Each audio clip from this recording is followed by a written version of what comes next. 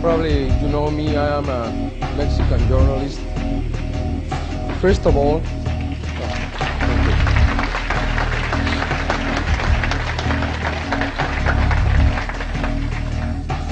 I wanted to tell you that I was almost not coming because of the current situation. But I owe so much to this country. I got my education in here. I went to Miami University in Ohio. I have so many good friends. Some of my best friends are from the United States. Bob and Terry Brown have been so nice with me. And at the same time, Dan McAvoy, Robert Raitt, and Dr. Jonathan Reed deserve my participation to back this incredible case. Then, even though my wife almost divorced me last Wednesday because she thought I was stubborn and stupid, and it was the worst time to come to a Congress. Jesus Christ. After I said that, I want to tell you my part of this story.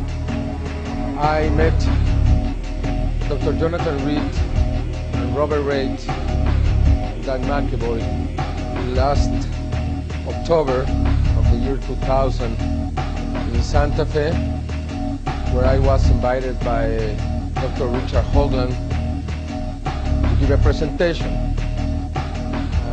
Dr. Jonathan gave me the book and asked me to investigate his case.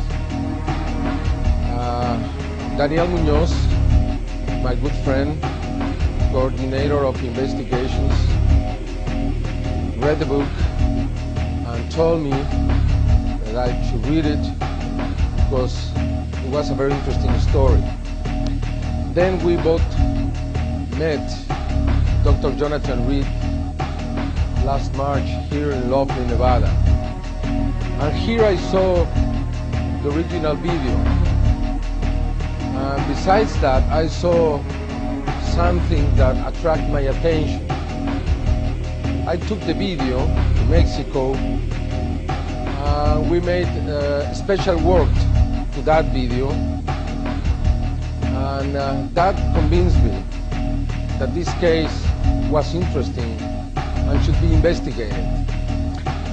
And as you do in your system, your legal system, when you ask people to become the jury, probably I was the right investigator to do this work because I haven't been prejudiced by the case. I didn't know anything about it.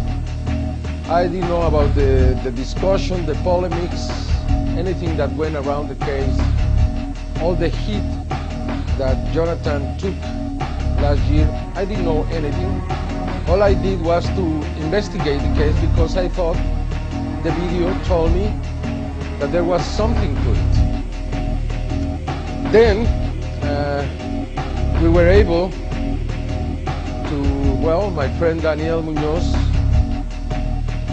under my advice, went to Seattle to meet with some witnesses and to go to the place with Jonathan, and we were able to have these witnesses on video for the first time, especially Harold Chacon, who also gave us some of the copies of his titles, of his degrees in the Pontifical Catholic University of Puerto Rico.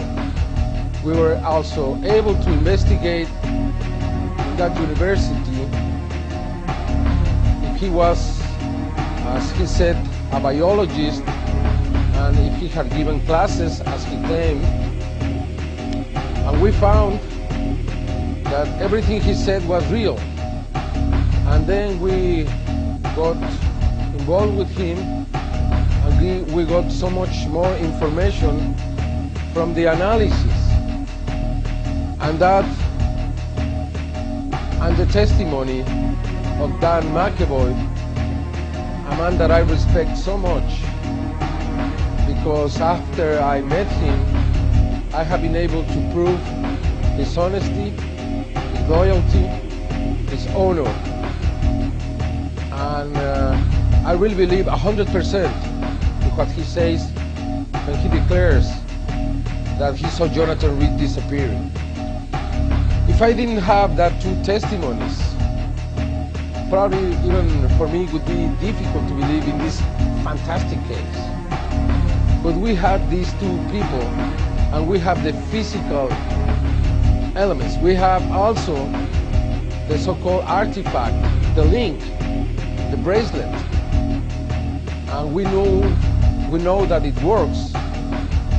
Then we have, for the first time, the chance to prove to the world that this case is not just real, but is the key to open our minds to this incredible reality that is all around us, as I'm going to talk later, what has been happening not just in England, but in New York and Mexico.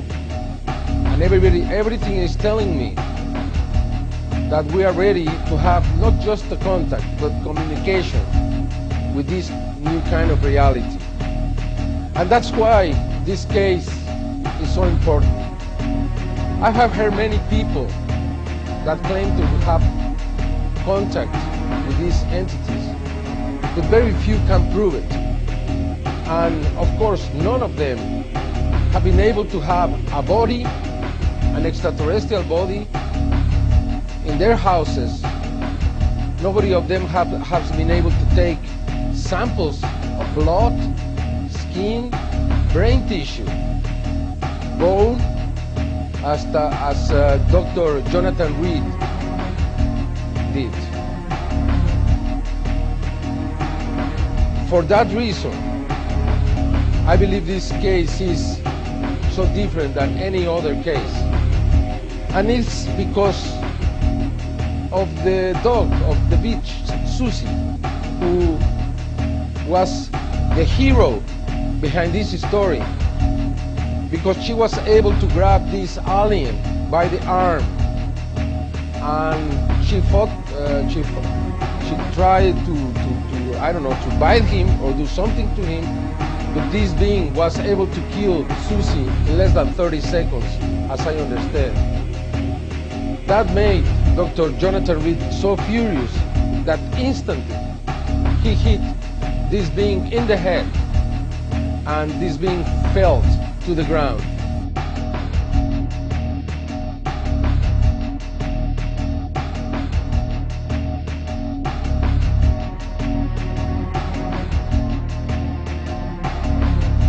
He thought he was dead. For that reason, he was able to take the body to the house. And that's the reason he also found the link